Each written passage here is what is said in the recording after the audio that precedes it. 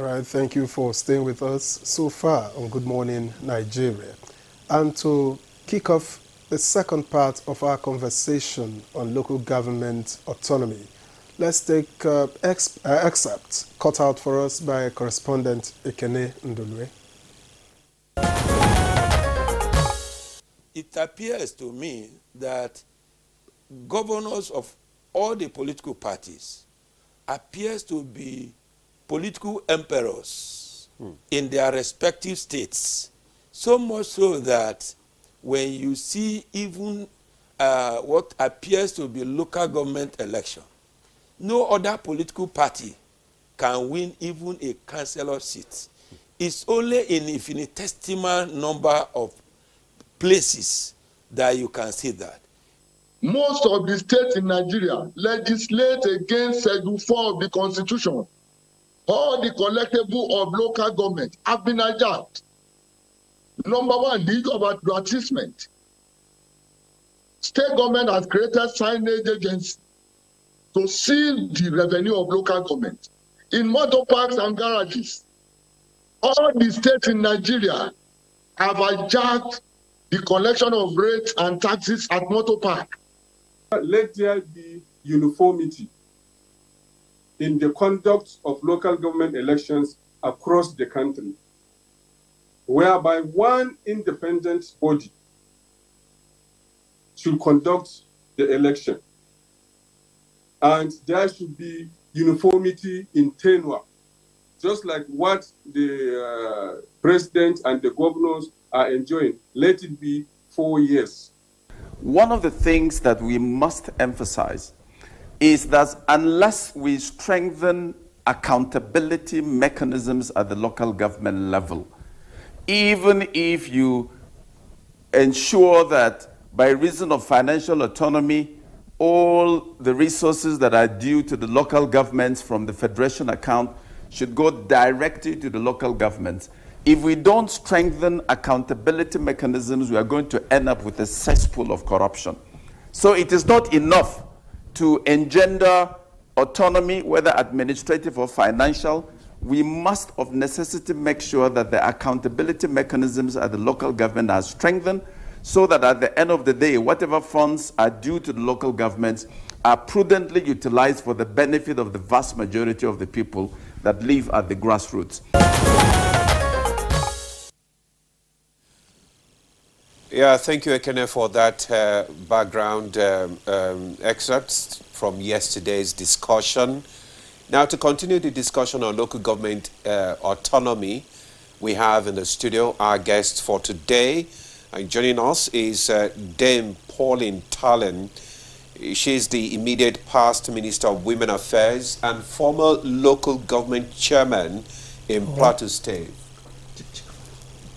I was councillor. I was not chairman. Oh, you were councillor. I contested chairmanship, but the Abuja coup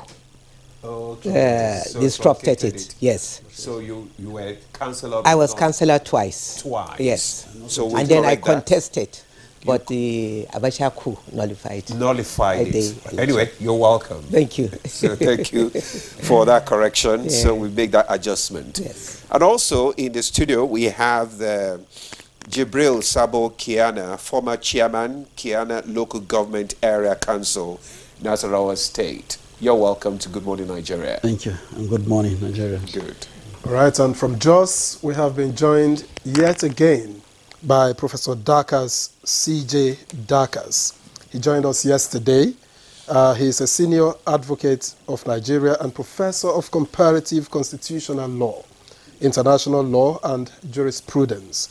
He is also a former Attorney General of Plateau State, lead consultant to the 9th House of Representatives Special Committee on Constitution Review. It's a pleasure to have you once again, Prof. Thank you very much. Good morning, Nigeria. Yeah, good morning. Thank you for joining us. So let's kickstart our conversation this morning. I'm going to start with the former chairman, that's Kiana. We laid the foundation of what the Constitution says concerning the autonomy of local government in Nigeria yesterday, and from the excerpt that you saw there. So we want to find out what exactly are the roles and responsibilities of local government under the existing constitutional framework. Good morning, Nigerians. I will crave your indulgence to maybe start by really appreciating Mr. President and praying that he will be the modern St. Paul of Nigeria, because his antecedents when he was the governor of Lagos State was quite opposite of what he's trying to save Nigeria from now. He was one of the first governors that created development areas and practically brought the autonomy of local government into dispute. And so it was a very pleasant surprise and very gladdening that he's at the forefront today through the instrumentality of his Attorney General to now refocus the status of local government into the discourse for the country. And he's seen it from the perspective that it may really be the solution to the endemic problems that has engulfed the country from the point of development, security, and all sorts of things. So I'm sure by the time he's finishing his tenure, we'll be calling him Tinubu Ahmed Bola St. Paul of Nigeria. So with that, I'd like to say that the schedules of the local government council in this country represents the totality of the activities that are made up of the daily living needs of the people at the local government area or wherever else you reside. Because indeed, every part of the country is residual to the local government council. So all activities that you know are encompassing your daily needs, from your taxes, the maintenance of your road, your refuse collection, your health management, your local education management, are all the prime schedules of the local government system. I just got the snipes from the yesterday's speaker that advertisement, the collection of taxes in the park, in the market, the sewage management, everything else is contained in Schedule 4, and it's very clear, very distinctive. The state governors have just usurped all these daily activities of the local government system by stripping them of their funding, and so it has rendered the system inept for the purpose for which it was created for. And so you can see that the local government system is the government for the people at their point of need and a point of residence. Everything else that you see that local government don't do today has been taken over by the governor, or by the second tier of government, let me call them this time this way. So it is the loss of the country, really. Because, and I keep, the emphasis has always been about funding, or loss of funding to the local government system. No, it is the loss of the political development of the people, of the country. Because once there is nothing happening in the local government system, political development does not take place. We lose everything else by having an unstable local government system in this country. The development of the political profile of individuals and the development of political ideology of the individuals are lost. Because everything is usurped and done in the government house at the state today. So the loss is more colossal than the schedules, the daily schedules we talk about, because it's becoming like a ringtone for the country now, funding, and then the loss of not allowing the local government people to do that. No, it's the loss of us, the politicians, because we practically have nothing to do. You can't influence elections, you can't encourage emergence of candidates, you can't encourage the propaganda of political activities or agenda or anything that you want to do, because everything is assumed, and in fact subsumed to the government house. So the idea is that the loss of the local government system functioning properly, it transcends the daily needs we keep talking about about the constitutional provisions of the country. It is even worse, because when the human capital is not developed, the mindset is not developed to know his responsibilities every 4 years, every political cycle, is a greater loss than the inactivity of the local government council. Because the local government officials, how many are there in the state or in the local government area? And what do they do that you don't do yourself? But when you don't have the enabling environment, the laws, the capacity to have an authority within you which you can influence, definitely then you have a problem coming more than the daily needs of the local government activities that are supposed to be carrying out. Okay. Let me, just for the purpose of having a proper understanding of when local governments became like this. Because growing up in Lagos, I remember that a local government chairman, then Surulere local government chairman, the first actually, chairman was elected from my neighborhood, from the streets where I grew up. And I know that he was able to tar the roads. We saw the road start for the first time. I could remember vividly how that road became at that time, an untarred road, but now paved and tarred for us, as well as other, streets around. Has it always been like this? At what time were you chairman? And was it always like this? Was it practice in truth? And maybe it will help if we also compare notes with Dame Pauline Talem later when you are done. Maybe she will also share her own experience. No, from my personal experiences, I have always maintained in this house that I had a very noble experience, because it gave me the opportunity to demonstrate that the government of the people at the local government is the most effective and useful tool for people's accomplishment of their daily needs. When I was a local government chairman, and with due respect and truthful to Governor Abdullahi Adamu, I was chairman between 1999 and 2003. Throughout our tenure, he never touched, nor instructed, nor got involved in our funding. All our payments were done strictly to our individual local government accounts.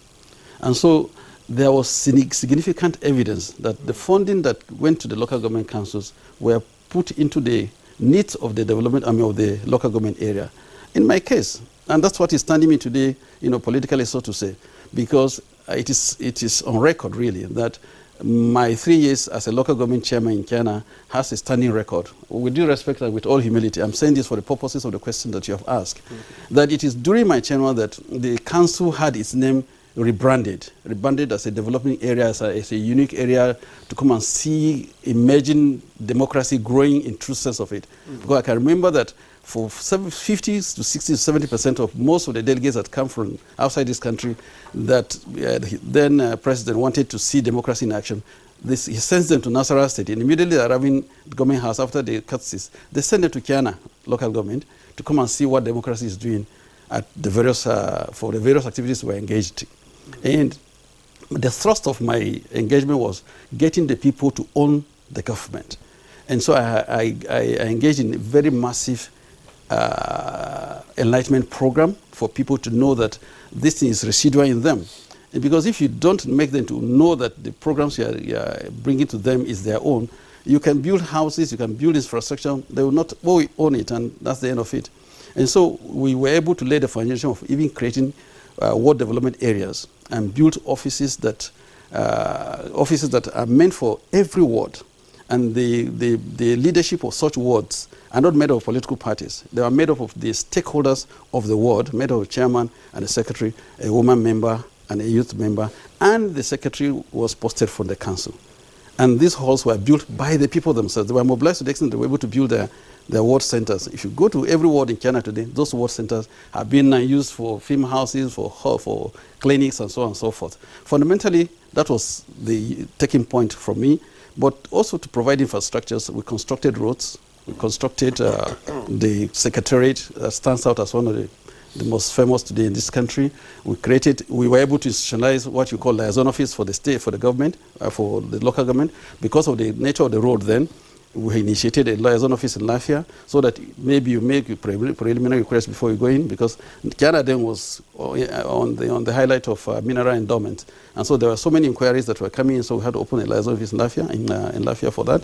And we brought in, we renovated water projects, the health centers, and all the youth were involved in at one level of activities or the other. If there was any project that we were undertaking, it was the youth and the stakeholders that initiated them. Because before I even went into the activities, we had a summit of all the stakeholders, regardless of the party, for 3 days. And every community identified what was their priorities. And each of those priorities, I can say for 80% for the tenure I had, were executed. So the people were alive. People came to understand that they now are part of a government. They cared less what was happening in the state. They cared less what was happening at the federal government. And so the issues of youth restiveness was minimized. because we had all these things that had become the nucleus of activities today. Small loans being given to people to buy kits for fixing tires for motorcycles, kits for repairing tires for trucks, for the machines, for generators. And during my tenure, the Japanese-Nigerian program was coming alive, and so there was the idea that light was coming to Kiana. So we were even ahead. We started recruiting people to train them for repairing of gens, fridges, and electricity, lightning and lining up of the houses and so on and so forth.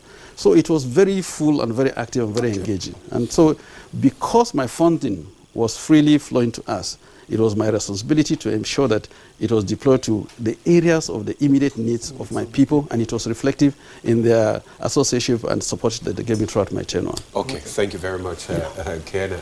Now let's come to the former immediate past Minister for Women Affairs and also a former councillor twice. Yes. Now let's get your experience as a councillor. You know, what were the challenges, you know, faced by the local government? Thank you very much, and good morning, Nigerians. Mine is a little bit different from his own case, but not quite different, because my councillorship was during the military under Abuja. So when not under Abuja, under IBB, when the former late First Lady ensured that there must be an active woman mobilizer within the local government as a member of the management committee. Remember, there was a decree where the management committee was comprised of members of the management committee with a woman. So there was one woman in all the 774 local government across the country to give us a sense of belonging. And I happened to be the beneficiary that time. I want to start by commending President Ahmed Bola Tinubu and all well-meaning Nigerians who have been upholding his efforts towards local government autonomy. We pray it works out, and that will be the beginning of genuine development. Because when you talk about local government, government at the local government level, it's the government of the people, by the people. It's the government closest to the people, because most people in the rural areas don't even care about what is happening at the federal. They don't bother about who is the president or the governor. What concerns them is the government closest to them. And once it's working, we have development at the grassroots. It's like a building. Without a good foundation, that building cannot stand. So I can describe a local government administration as the foundation of national development. And I must commend my military administrator that I work with, both as councillors and commissioner. As councillor, we saw clearly that the military administrator during our time, it was late Chris Ali. He did not interfere with the funds at the local government, but he closely monitors what is happening at the local government. And I remember vividly the problem within my local constituency. We had a drainage problem, and I took it up with my chairman of the management committee, and I was able to construct a good drainage system from the heart of the town right to the end of the local government headquarters, and also district areas. That really gave the people a sense of belonging, a sense of joy, and it made me really, really popular as their councillor. And that was the beginning of what put pressure on my husband to allow me pick the form to contest chairmanship election when the ban on politics was lifted during the SDP and NRC, and I contested under the SDP. So these are things that if local government have their autonomy, there will be genuine development. But again, the concerns of everyone is accountability, as Professor Daka says. The governors should be fair enough to allow their funds go. And now, if it comes directly from the Federation account, all that the governors need to do is to monitor and ensure that they task the local government to judiciously use their funds well. If that is done, then we will have better development, sense of belonging, and it will also curb rural urban migration. Because if things are working in your local government, you don't need to move away and come to the city. So that is an issue where we will have our youths fully engaged in farming, we'll have our youth fully engaged in activities within the local government. And that will help genuine development from the local government, and if the states do their own, it grows to the federal level. All right. Thank you very much. It must have been nostalgic for both of you to share these experiences of many years ago. But let's bring Professor Dakas into this conversation. You've listened to the guests in the studio, and yesterday you were trying to prefer solutions to what we have now, because it means that what we have at the moment, the travesty that we have as local government administration today, began at some point. It wasn't there from the very beginning. And so what do you think? You alluded yesterday to the need for, after all of these fights, to ensure proper autonomy, and we get the funds to the local governments to ensure accountability. Do we have the mechanisms for governors to hold local government administrators or chairmen accountable? Or is it the people that we hold them accountable? What are the other solutions that you prefer to ensure that we get it right going forward? Thank you very much. Permit me to, first of all, make a few remarks regarding the fact that Dame Pauline Talent started out in terms of our political career as a councillor. I think I now understand the context in which her life has essentially been one of service, from councillor to commissioner to deputy governor to a two-term minister. For me, coming from Plateau State, I think that this is really delightful news to understand the context in which she has devoted her life to service of the people. And listening to the former chairman of Kiana local government area, it gives you a sense of the possibilities in terms of the transformative impact of local governments if they're allowed to work in a manner that is fit for purpose. Which then brings me to the point that you raised about the imperative to engender accountability mechanisms, because this is extremely critical. As we pointed out yesterday, you can amend the Constitution to provide that funds due to local governments are transmitted directly to the local governments. But if you don't have accountability mechanisms, then, as I pointed out yesterday, you're going to create a cesspool of corruption. And the purpose would be defeated. It then becomes counterproductive. Yesterday, I alluded to part of the effort being made by the Nigerian Financial Intelligence Unit, the NFIU. And what the NFIU has done is to require, for instance, that under no circumstance should a local government transact business in excess of 5 million naira in cash in a day. And part of the reason why you find a great deal of corruption is where you don't find the paper trail. And so if electronic transactions become the order of the day, then there's a sense in which this limits the opportunities for corrupt enrichment at the local government level. So what the Nigerian Financial Intelligence Unit has done is one of those mechanisms. Now, if you look at the law establishing the Economic and Financial Crimes Commission, as well as the Anti-Corruption Agency, the Independent Corrupt Practices Commission, you will find that their mandate also extends to the local governments.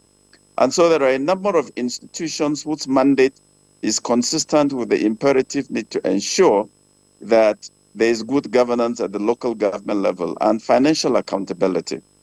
But at the end of the day, there is only so much that these anti-corruption bodies can do. It is imperative that we put in place mechanisms that empower the people to hold their leaders accountable. Part of the reason why impunity festers, even in the context of financial mismanagement, is lack of accountability. If you do something wrong and you know that there are consequences, the likelihood is that you're unlikely to do that thing unless you have become a recidivist. So the people need to realize that government funds are their own funds, that they have what it takes to hold the people accountable, which means we need to build capacity at the local government level. We need to build capacity at the level of the electorate, because if people also know that there are consequences for lack of good governance, they know that the people can hold them to account at the next general elections, and that people are going to vote not on the basis of ethnicity and other primordial sentiments, then people will indeed realize that it is important to be focused, to deliver on your mandate, and to earn the confidence of the people. I believe that there are a number of things that we can do, but ultimately, as I pointed out yesterday, the vast majority of our people stay at the grassroots level.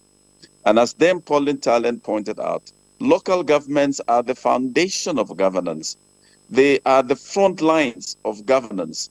And it's important that we do everything we can to ensure that we're able to deliver on the mandate of local governments in a manner that is fit for purpose, in a manner that inspires confidence in the local government system, which in turn will hopefully inspire confidence in democracy in our country, especially the backdrop of the fact that we celebrated 55 years of unbroken democratic rule in this country. And we need to ensure that democracy yields the desired dividends for the vast majority of our people. Thank you, Professor Dakas, SAN, for your opening remarks. Okay, you want to add? Okay. Now upgrade what he was trying to allude into. Okay. You see, because the local government system has not been allowed to function, people don't know that the level of check and balances that exists in the federal government, in the state government, also exists in the local government system. Each of the years that I was a local government chairman, I presented my budget, which was approved by my legislative house, which means we had a speaker, we had council, which was the legislative arm of government for the local government. And each of those years, I presented my budget that was approved by the House. That's number one. Number two, there was this Directorate for Enlightenment, NOA, that for each of those years, the then director of NOA in Nasarawa State had a program that she engaged each local government into public discourse round the year.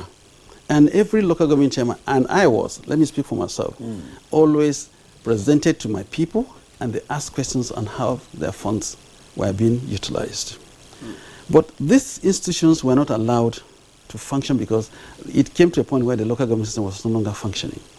Number two, you wouldn't believe it, that the most conscious population in this country that we have are the people that reside in the local government areas. Once they are told that they have responsibility to discharge, you will be shocked at how many local government chairmen, so to say, will be chased out of their offices and they will never come back.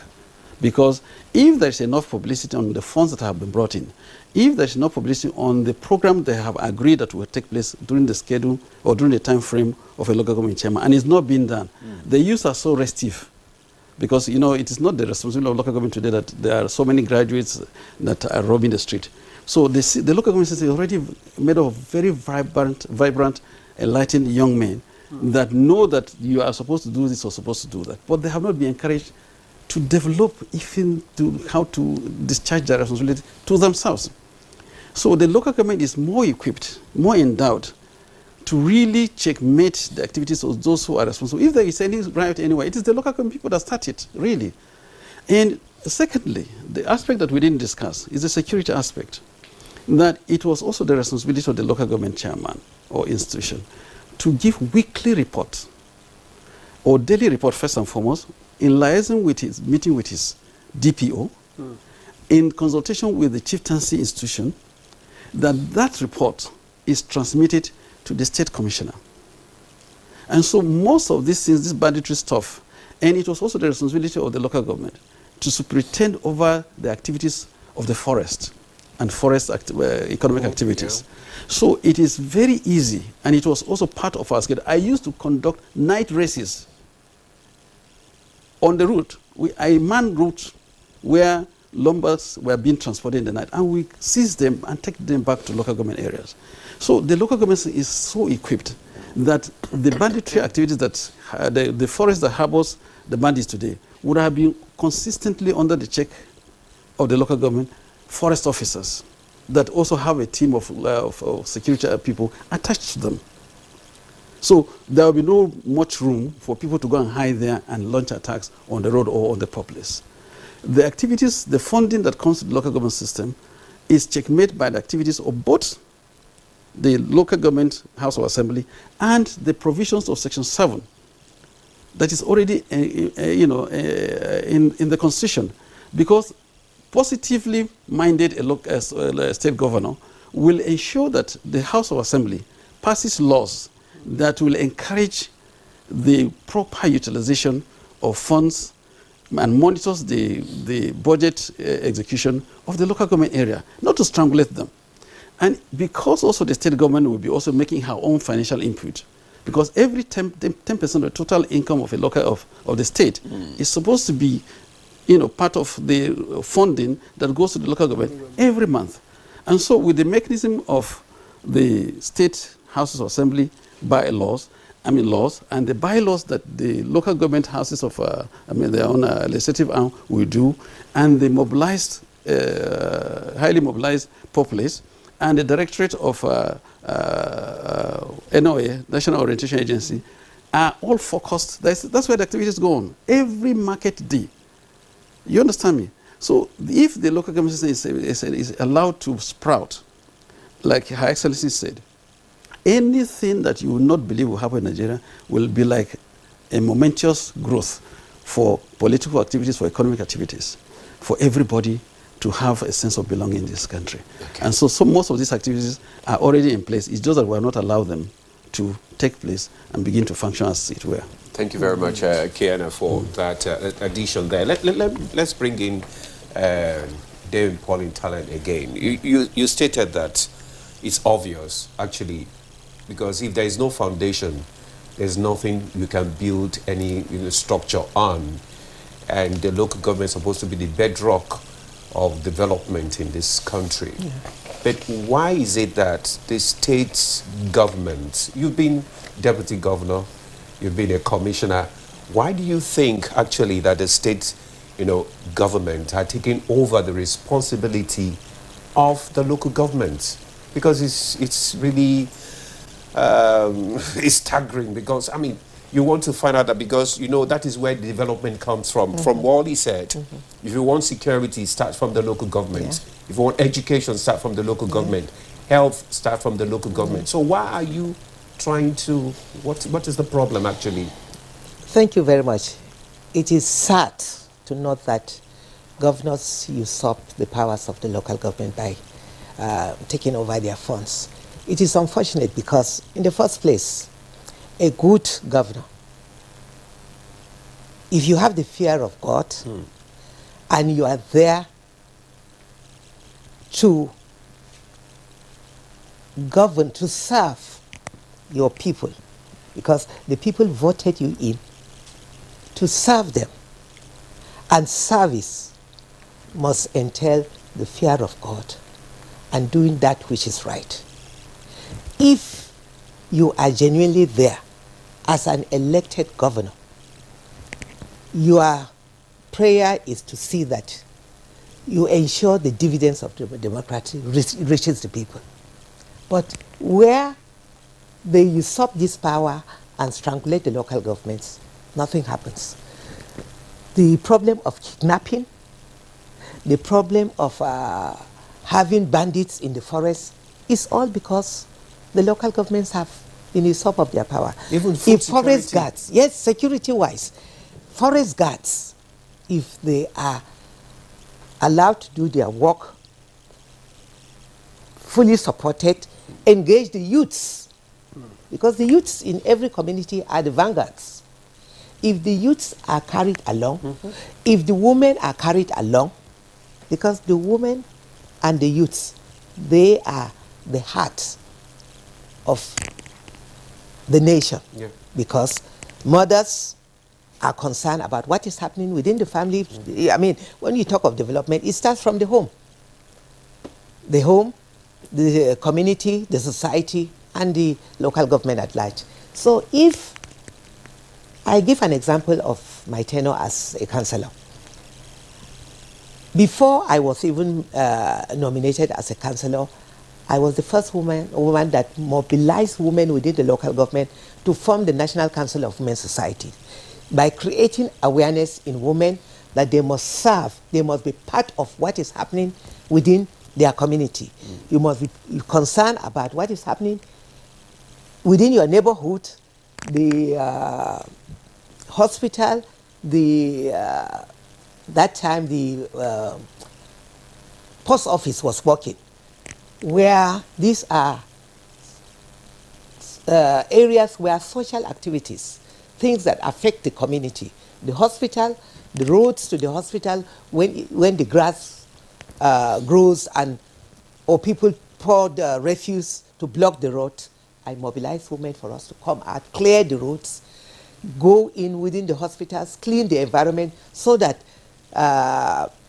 people that come to stay with their relations in the hospital will have a safe place to stay with it. Things that when those communities or those institutions cannot do, the community do it. So we create awareness in women and youths, and we also involve the traditional rulers, because before you get the women to leave the marketplace to come and do this community service, you must engage the community leaders. That's the traditional rulers, the ward heads, to allow the town crier to announce that on so day there is going to be a community development assignment for people to go out. When you get people fully involved in the day-to-day activities of their community, they will checkmate what is happening. And that was why my tenure as councillor, the first tenure, was quite controversial, because I was like a watchdog to the mismanagement of funds. Okay. To the point that my chairman reported me that I was giving him problems. So you had checks and balances? Yes, because the councillors, the members of the management committee were like councillors. And I made it a point of duty to checkmate, to find out what comes in and how it is used. So by the time I was reported to the state government, the commissioner for local government, I was invited by the military administration, and I opened up and I said everything. And I was protected because security report proved me right at the local government. And that was what led to my being reappointed the second time when Onoja came in as a military administrator. I served under 2 military administrators because I stood for the people, I was the voice of the people, and I made sure that what was meant for the local government was properly utilized. Okay. The same thing, I had the same experience when I served as commissioner. I again served twice under Colonel Mana, who was also very, very committed and strict to ensure that local government management committee were properly tasked and monitored. He set targets and we followed closely. So elected governors can do it. All you need to do is allow them perform, monitor, set targets for them, and let the people be involved in what concerns them. That's the need assessment. You should have community town hall meetings with the people, discuss which are your priority. Is it the state government that you set target for them, for the local government? Wouldn't that be interference? No, not the, I mean during the military. But what I'm saying that because if now, they should set targets, yes, which means they will be interfering. No, they don't interfere because the funds are not with them. But the community will set targets. Yes. The councillors at the local government should also be the voice of the people, because they should be able to, from time to time, have community engagement with the people. And within this community, these are our priorities. Either we want boreholes or our schools renovated, our schools equipped, healthcare services. On what basis they will also be assessed? Assessed. But let me stay with you. I understand that you have just a few minutes to spend with us. Yes. So let me stick with you. What are the likely political implications of having a functional local government system? It serves us well that you have served at that level, you have served at the state level, you have also held office at the federal level. What are the political implications? Apart from the money, what do you think are the concerns of state governors? The concerns of state governors should be good governors. Ideally, a good governor should be concerned with giving the dividends of democracy to its people. And if you are giving the dividends of democracy to your people, it speaks for you. Sometimes I wonder why people become so greedy. They believe in just usurping money. But good works will speak for you. If you are concerned with delivering the dividends of democracy, you perform, you do what gladdens the hearts of your community, your second tenure will be a walkover, because the people will want you to come back and continue the good work. People are aware of their rights. People know what is good and what they need within that community, both local government and states. And it doesn't cost you anything to do the right thing. When you do the right thing, in fact, you benefit more. You become more popular, the people will pray for you, and the words of the people, prayers of the people works, because when people keep cursing you, raining insults on you, it will affect you. Even if it doesn't affect, it will affect right through the next. What are the political implications of having a functional local government system? The political implication is that there will be development, the people will be happy, there will be peace and security, because where you see problems arising here and there is because there's this affection. Okay. When people are happy, they will be part of that government.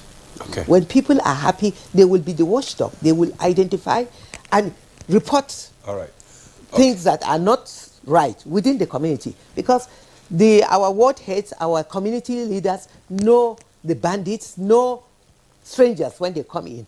But if everybody is happy with what you are doing, the implication is that there will be good governance, there will be peace, things will flourish, and the people will be happy. Thank you very much, Dame the Pauline Talent, for your thoughts there. Now let's go back to our Zoom guest, Professor Dakas, SAN. Let's bring you into the conversation again. Let's consider what happens in other climes where we're talking about local government autonomy. How do they run their own local government, and what can we borrow from other climes in order for us to have a functional and workable local government in this country? Thank you very much.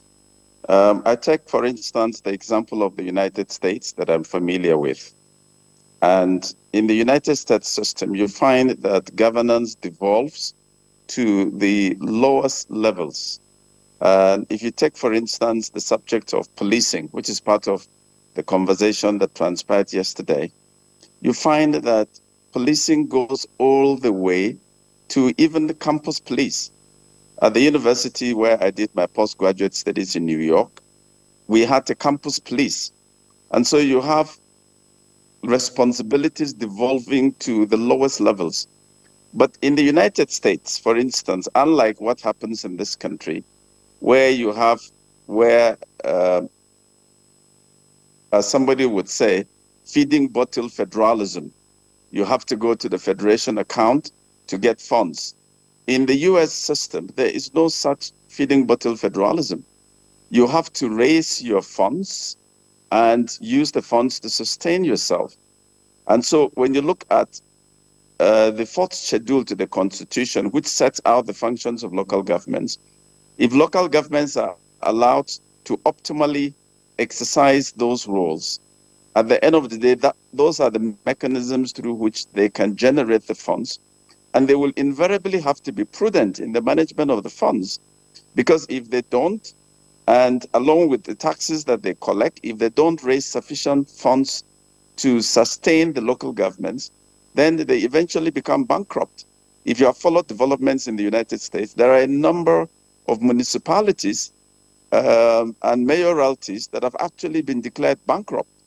So if you have a situation in which people realize that the manner in which they manage the resources, the manner in which they provide services for their people will ultimately determine their viability, then people will sit up. Ask yourself, except for our feeding bottle federalism, there are many of our states and local governments that should ordinarily be self-sustaining, that should ordinarily be viable. But if you look at the statistics, apart from Lagos, Ogun, Rivers, probably Kano, Delta, maybe Akwa Ibom, and others, many of the states as they stand today are not even viable.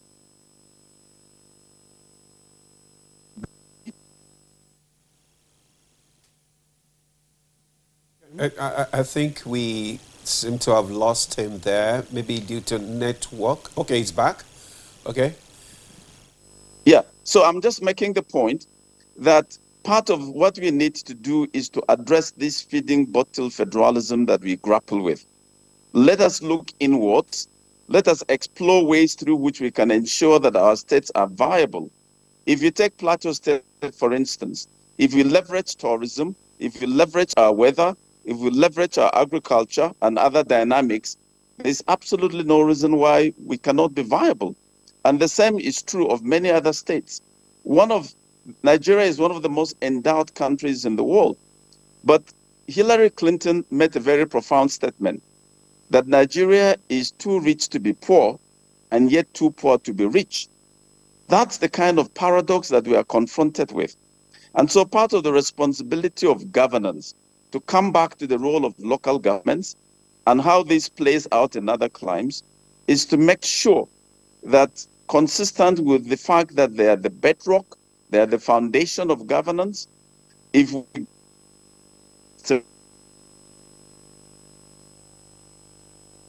impact will be more readily by the people can breathe, and they will appreciate our democracy in a very profound way, which will in turn have ripple effects in terms of advancing the cause of democracy at other tiers of government. And so we need to really take a second look at the local government system in a more profound manner that will deliver the dividends of democracy for the people beyond the system that we have at the moment. With you, Professor Darkas, please. Now, at the moment, what we have is that the federal government has gone to court and the state governments have met them there. You know, like when you say to somebody, meet me in court. And where do you see all of this being resolved? And how do we make progress from there?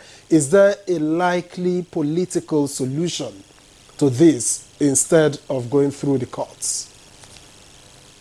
First of all, Mr. President, as well as the Attorney General of the Federation, for taking that initiative to go to court. And to court through the instrumentality of the office against the state attorneys general. It then enables the Attorney General Federation to invoke original jurisdiction of the Supreme Court. And once that happens, then there's the likelihood that the matter gets addressed within a very short period of time.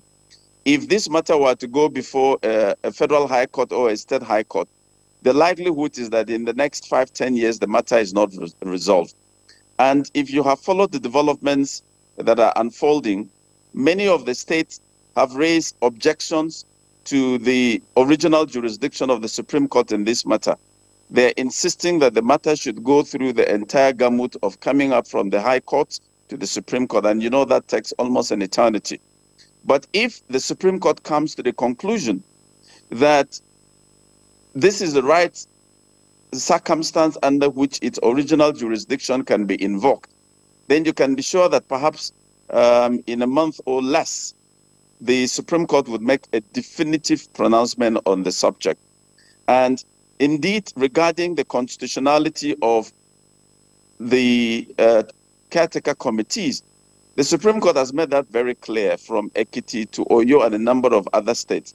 Where we're likely to have a sticky point is whether, if you have transition committees or caretaker committees, the funds that are due to local governments should not be released to those caretaker committees. That might be one aspect of it. But ultimately, beyond the intervention of the judiciary is the political solution. And I'm delighted that Mr. President is leading from the front in this respect. And in the American system, there is what is called the power of the bully pulpit. Not necessarily that Mr. President is going to bully the states, but that Mr. President can leverage the power of his office to ensure that he leads from the front to push this agenda forward. That's one political dimension. But the other dimension is to come back to constitutional amendment, as I pointed out yesterday.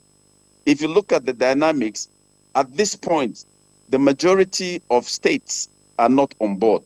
Now, what do we need to do to get these states on board?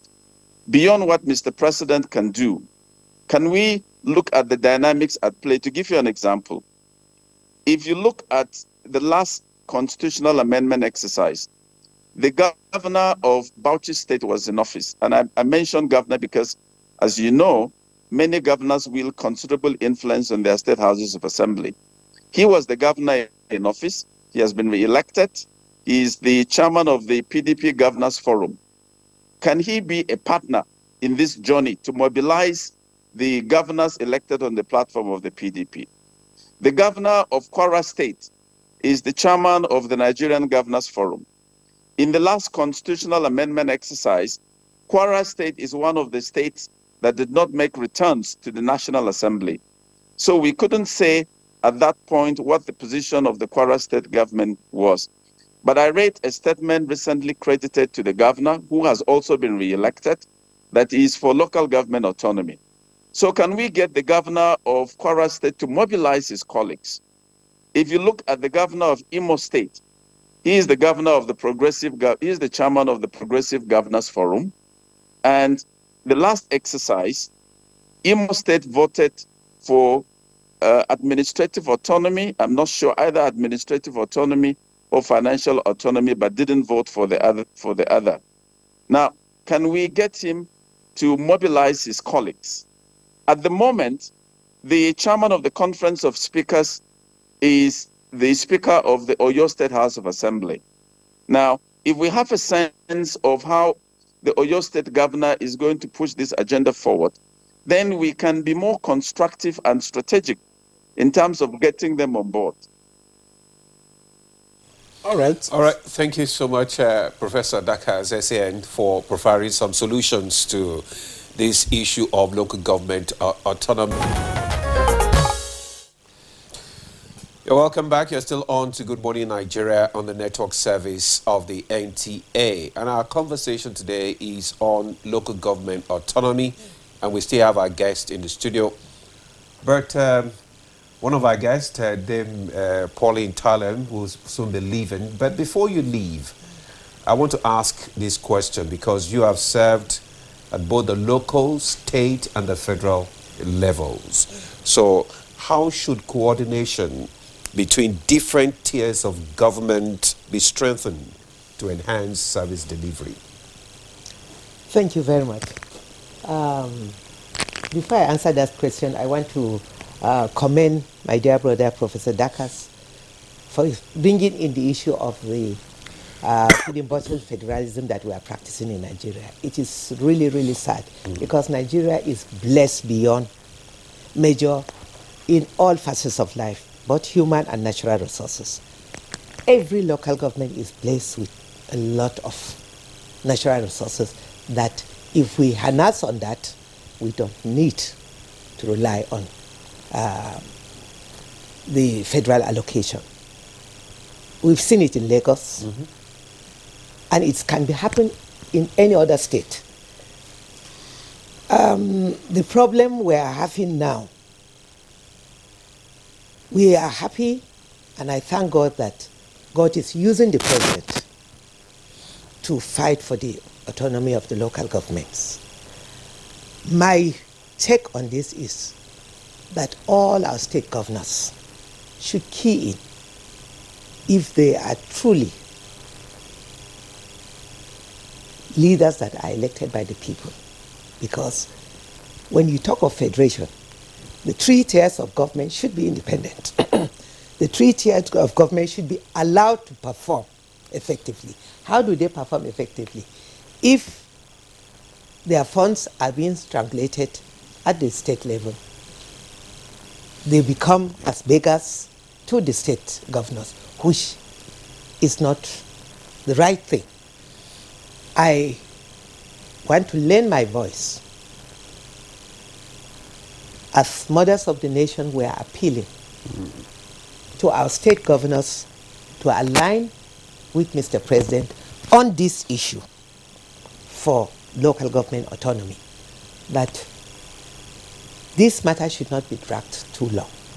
It is clear that funds meant for the local government should be given to them and they should be allowed to perform.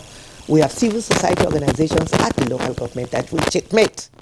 And the people with enough awareness, the people at the local government will rise against any chairman that doesn't effectively use these funds.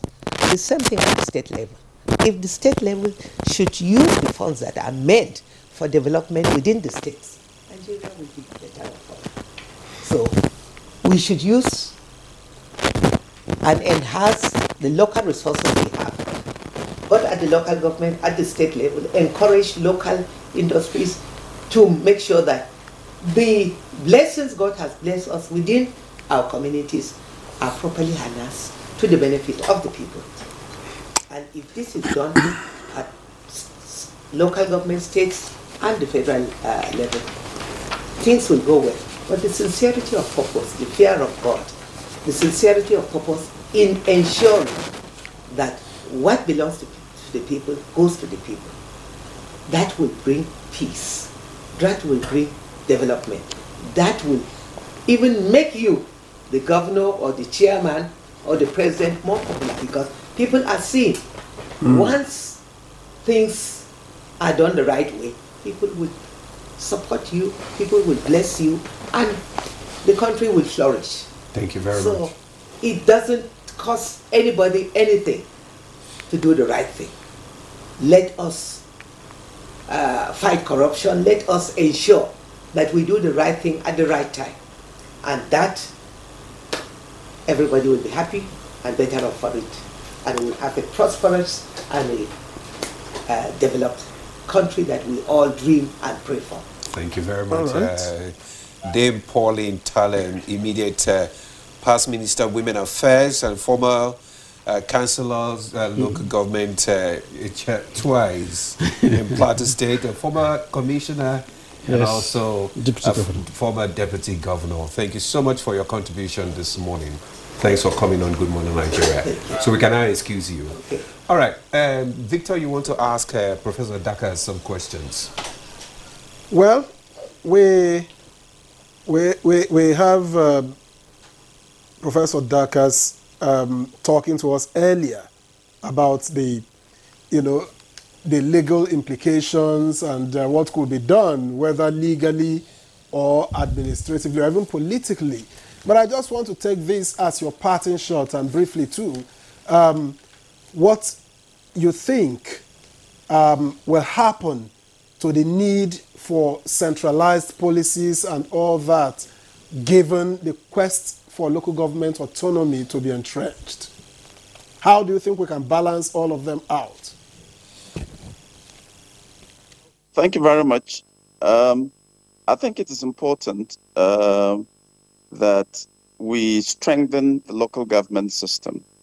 As the chairman of Algon pointed out in the course of our conversation yesterday, if you have uniformity of tenure, for instance, it will help the level of address the challenge of arbitrariness and the pace at which quite a number of local governments are dissolved and the system essentially at the mercy of some of the governors. And I say some of the governors because it's not every governor that is actually respect. There are a number of governors, few that there may be, that are living up to expectations, the imperative need to strengthen the local government system, but there are very few. And since this is my parting shot, I think that it is critical to underscore the fact that at the end of the day, quality of the process that throws up the people that eventually become elected officials at the local government levels is important. Therefore, we need the internal operations of political parties. We cannot allow a situation where godfathers determine who the candidates. We cannot allow a situation where only the money bags determine who the candidates are. We have a situation where the state independent electoral commissions are independent only in name, because at the end of the day, if you have an election in which candidates of the ruling party at the state level emerge as councillors and as local government chairpersons, then clearly you already know that the quality of the individuals that will be tasked with responsibility to manage the local governments is fundamentally compromised and undermined. And therefore, that will have implications for accountability at the local government level. It will have implications for the quality of governance. So we need to also pay attention to the quality of the process that throws up our elected officials. And as the Pauline Talent pointed out a few minutes ago, civil society needs to be engaged in a very profound manner with the government. Finally, the national president of Nolge was part of the conversation yesterday. Now, it's not states that are in default. Is Nolge the members of State House of Assembly that are against?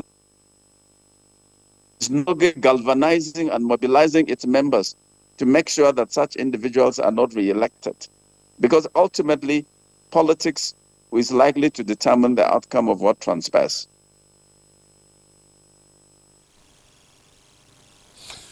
All right, thank you so much, Professor Dakas S.A.N. for your contribution there. We're still coming to you for your second parting shots. This is the first parting shot. So we may still have to come to you, so don't leave yet.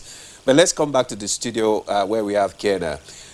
You have listened to the various suggestions, both from the Pauline Talent and also from Professor Dakas. The issue of accountability, the issue of getting civil society engaged, and also the public also involved, you know, in calling for accountability and, But the issue is, what mechanism, because, you know, the three tiers of government still have to work together. So what mechanism can foster collaboration while respecting the autonomy of local government? So thank you very much. The discussions have continued to revolve around incidental elements of the problem. If we get back to the 1976 reform of the local government system, the focus is very clear on what the local government system can be. And it is because the reform, the spirit of the reform, has not been carried along in the course of the system that we've lost it all. The spirit of the reform in 1976 was that the local government system should be the government that every other person should be involved in, whether you're residual there or not. And that it should have been populated by like people who have almost retired and were bringing in their wealth of experiences back to the local setting so that they can then groom new human capital to take over and move over in the course of their development. This is the spirit of the 1976 reform. By the time that the military intervened, there were sufficient physical regulations that, controlled activities at the local government. But now that we're in a democracy, there are so much self-sustaining regimes, laws and regulations that all these things we're talking about now are just because we're running away from the fact that the second tier of government has usurped the political, the economic development of this country, consciously or unconsciously. And it is really, for me, the tier of government that should actually be called to question. Because the second tier of government, those made up of the governors, is the tier of government that has ridiculed our democracy. And I'm glad that history in the last 20 years has shown to us, gives me, satisfaction that all former governors are paying the prices for their misdemeanor when they were in the office. Because the governors, when they're in office, have continued to float this idea of federalism. It is in such a way that it's so quack, so unfounded, that they only give it the strength to make it convenient for them to usurp federal power and also the local government power. They don't allow the federal government to superintend over activities that are on concurrent list. They insulate them states from the local government to function, and then they hold on to everything, and at the end of the day, they're not doing anything to promote development in its entire facet. Why I'm saying this is because if you look at the second tier of government today, it is the only inorganic structure we have. Because since the amalgamation in 1914, the two protectorates have become organic. And since the amalgamation, the local government systems have functioned under a different arrangement, where the local people, the counties, then were made up of people of honor in their respective domains. They were having their police, they were having their dispensary, they were having their court, and then everything, and security arrangements, just like Professor was saying. So we left that and then jumped into a dramatic definition of federalism, not knowing that the Nigerian version of federalism, it did not evolve. It's mechanically created. And because of the phases of the mechanical disruptions, we don't have a set rules of, set of experience that we have acquired in the course of time. And so anybody comes in now with his idea of federalism. Nigerian federalism is a national federalism, because 90% of the regulations of this country are packaged in the constitution by the National Assembly. Every single rule you make in Nigeria translates to the local government. It's effective. That's national federalism. The kind of thing that the states have called Colmar reform cannot function here because we didn't have that background. And so if you have found ourselves where we are now, we should make the best use of what we have today. That the national federalism defines that we are all tiers of government, the federal tier, the second tier, and the local government tier. If the third tier of government, which is the local government, is allowed to function, the definitions of corruption that is continuously always a focus of why local government are not allowed is a runaway concern, because let's remove the log in our eyes before we talk of the speck in the other person's eye, because corruption is more endemic, with due respect to the federal government, the first tier of government, because they have over 50% of the funds of this country. The second tier has the next highest share of funds in the local of allocation, even though people like to call it as feeding spoon stuff, democracy. Let's discuss what we have. Let's not theorize. What we have now is what we have. Let's make use of the best things we have. What do you do when you have this kind of situation, when people are not taking responsibility for what they're supposed to be doing on behalf of the people of this country. So if the local government system is allowed to function, we will have complete re-engineering of the Nigerian state in a manner that people will be more attracted to go and take political control of their local government. They will know that anybody coming to look for their votes will negotiate with the principal stakeholders. It's not for the governor to stand in his state government office and determine who will be a senator, who is a house rep, who is house assembly, who will be a councillor, who will be a chairman. That's what the second tier of government has become. It has become a sub-2 coup plotter. And because of this, their disposition, they always forget to they'll be out of office after 8 years. And they have become victims of what they have planted over the years. Indeed. So how would you now say a senator will have his political career determined by a governor? The president almost has his political career determined by a collection of governors. So something must be done to separate and limit the power of the second tier of government, because they are the most mechanical link between the organic communities and what the Nigerian state has become as a national federalism. So if there is any tier of government that really needs to be questioned, it's the second tier of government. We need to checkmate it.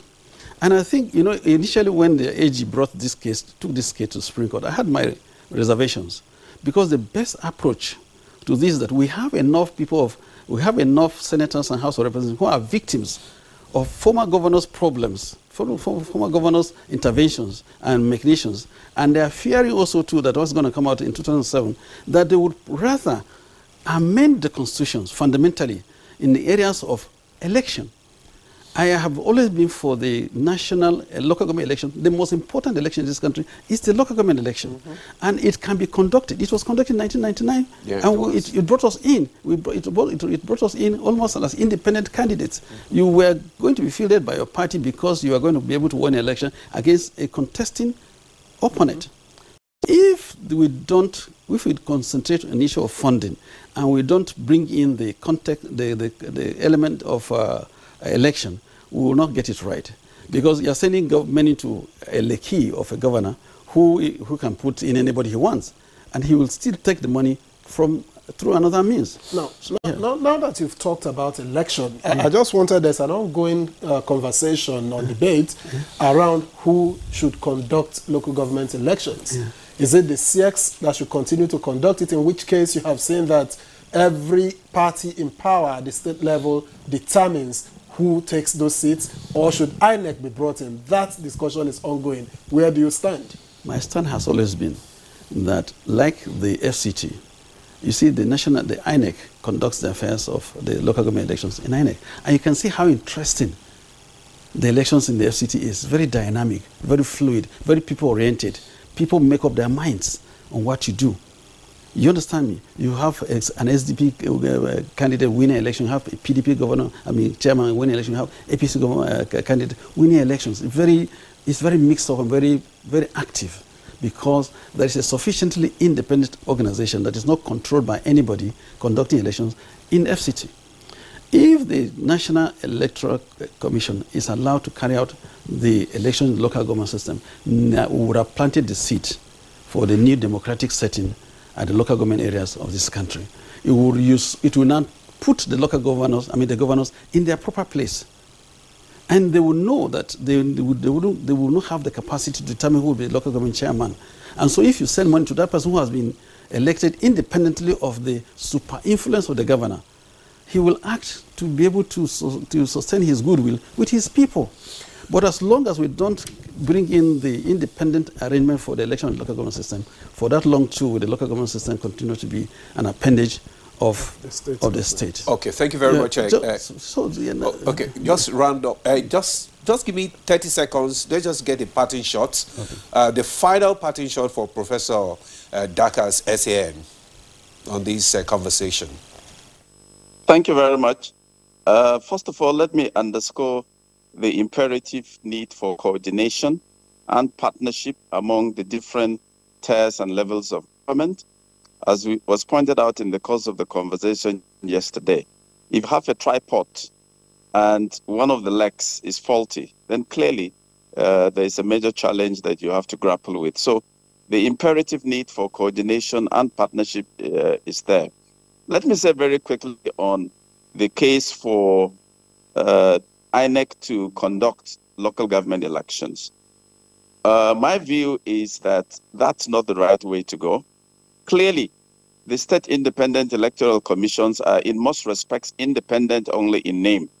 But what we need to do, consistent with the need to strengthen our system, is to find mechanisms through which we can strengthen the state independent electoral commissions. I give you one clear example. There was a local government election conducted during the tenure of El Rufai as governor of Kaduna State. And they deployed technology in a manner that was constructive. And members of the opposition won elections in quite a number of constituencies. I understand that a similar thing played out in Kano State under Ibrahim Shekarau. And so it's not as hopeless as it is. It is possible to devise mechanisms through which we can strengthen the state independent electoral commissions. Let us not throw the baby away with the bathwater. Let us not be in a hurry to throw every single challenge we have at the federal government, or we send it to the center. I don't think that federal system. Thank you for your view there, Professor Dakas. Professor Dakas, C.J. Dakas, is a senior advocate of Nigeria, professor of comparative constitutional law, international law, and jurisprudence. Thank you so much for your view on these local government autonomy. Thank you so much for coming. Also, we want to thank you, former chairman, Kiana Local Government, Jibril Sabo Kiana. Thank you so much for your view this morning on local government autonomy. Thank you for coming. Thank you very much. You didn't allow me to conclude. Okay, conclude in 30 seconds. I wanted to say. 30 seconds, please. We don't have time. That the local government, the federal and the local government system has transformed the federal government to be a federal government of palliatives, the state government of palliatives, local government of palliatives. The legislators have also become legislators of palliatives across the country. Okay, thank you. So everything of palliatives. Yeah. Okay, thank you so much. Thank you so much. There will still be other time that you will still come on this program, and we will be able to exhaust everything. So that's Good Morning Nigeria for, I am Ademola Adeoye. Thanks for joining us and have a wonderful day. Right, and I'm Victor Azu. See you again tomorrow.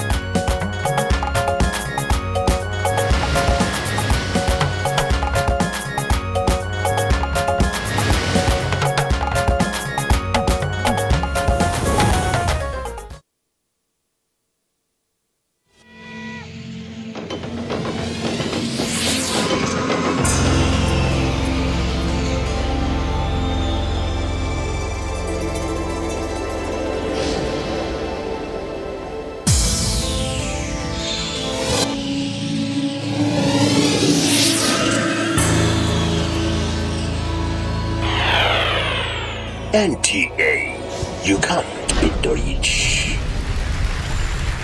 The mosaic of time in the kaleidoscope of life. Time is a masterpiece.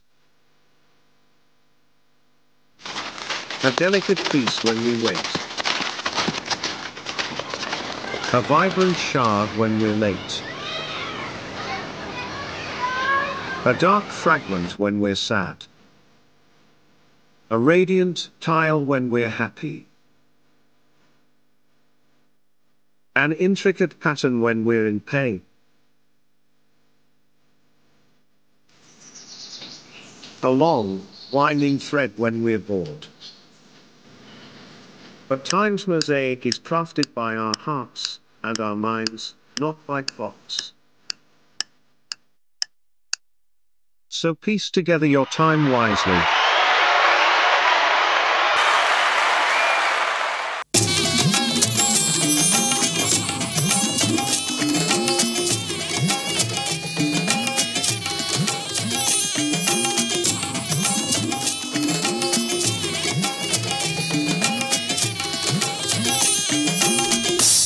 This is the network service of the NTA.